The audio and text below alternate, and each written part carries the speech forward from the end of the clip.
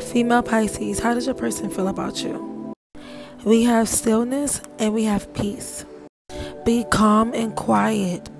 Open your heart. I feel like your person got like a little sneaky ways. They do care about you and they do love you. You teach them a lot, and this is the best relationship they have ever been in. They feel like this is their happiness. This is their happy place. You guys could have a child together. You guys would be together for a very long time. My female Pisces are winning. Like, they're not playing about their man. There is something that this person is holding on to. You probably have done something that goes against their belief in women or belief in a relationship, and it kind of like gives them a lot of anxiety, a lot of bad thoughts. It's just like they're all over the place with it. They're not telling you something though. They just rather like keep this away from you. Another story I am getting is that your person has a surprise for you, and you're like, and they feel like you know about it, and you just keep asking like, what is it? What is it? What is it? They love you so much they just might tell you. But just hold it down. They just want it to be a secret, okay? Just hold it down.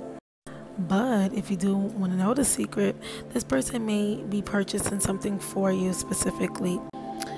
Maybe getting you like an apartment or something, or moving in together. They want to really commit and lock this down, but at their own time and at their own speed. That's why you asking questions is just like so in a way. If you're feeling my vibe, don't forget to like the video, and also don't forget to comment below to tell me your side of the story. If you want more readings, follow and subscribe. Okay, so you guys could be talking about marriage a lot. This person is really scared because they never thought about marriage. They really think like a marriage is like really too commitful. They're like, hold on, whoa. But I feel like this person's pretending to just go with the flow, go with their flow, because they do love you a lot. But this person is like a little afraid of that. They are afraid of like a lockdown.